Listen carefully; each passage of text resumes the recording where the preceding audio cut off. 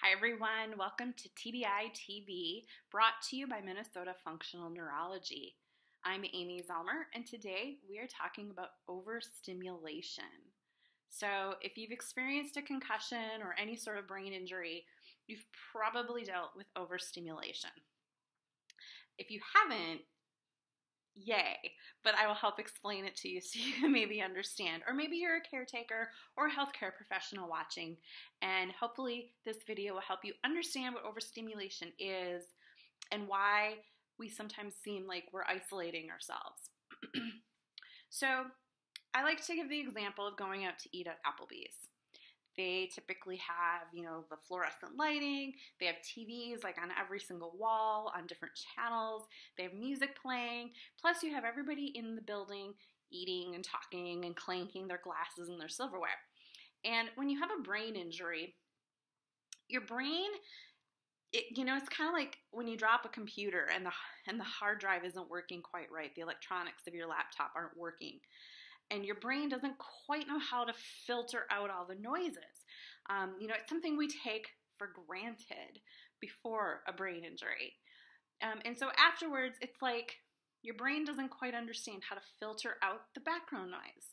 And so you might hear the person 5 tables over cutting their food and clanking their plate. And that might be all you can hear. And it drives you crazy. Or the light itself might just be like too much, and even if you have your hat on or you have your sunglasses on, it might just still be too much and be triggering some other stuff for you.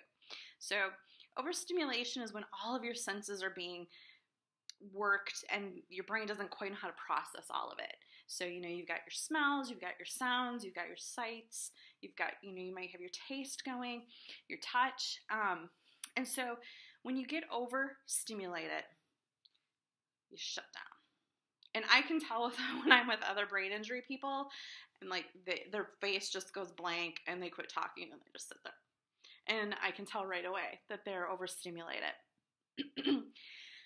For me, what's really hard is when I'm out to eat with several people.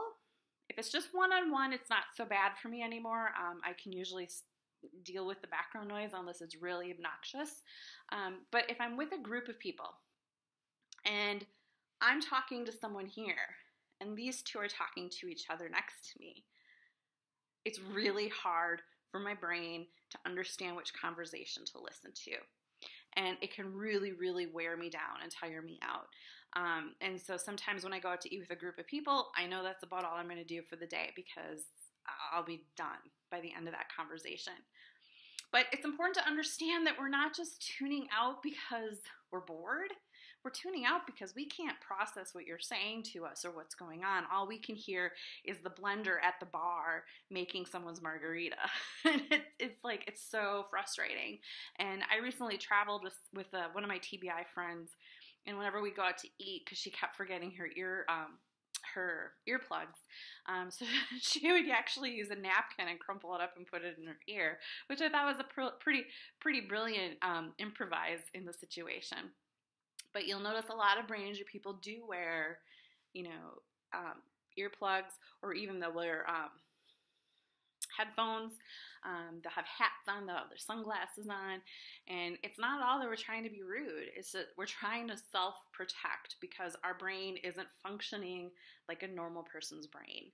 And so it takes a lot more work for us to listen to that conversation and try and keep track and follow. And I know early on in my conversation, there was times we'd go out to eat and I'd look at my friend and be like, we have to get our food to go. And we'd get it boxed up and leave because I couldn't handle it anymore. So fortunately for me, through some of my vestibular rehabilitation and my vision therapy and everything that I've done with Dr. Schmo, it's really helped resolve a lot of that overstimulation, but it still exists. I'm definitely not exempt from it, and certain things definitely trigger it worse than others. Like I said, eating with a group of people can be really hard for me. So overstimulation is a challenge, and if you've gone back to work, that might be a really big problem that you're dealing with. Especially if you're in your cubicle situation and you can hear the people on their phones or talking to other people, and maybe you've got a fluorescent light above you, and maybe you hear the the vent system humming, like when the AC is on. Like people, before brain injury, when your brain processes correctly, it's just second nature. We don't have to think about processing.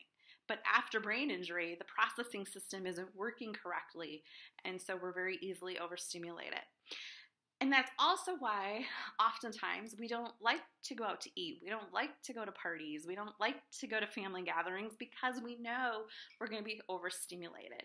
And it's not that we don't want to see our friends and family. It's just sometimes it's really, really hard.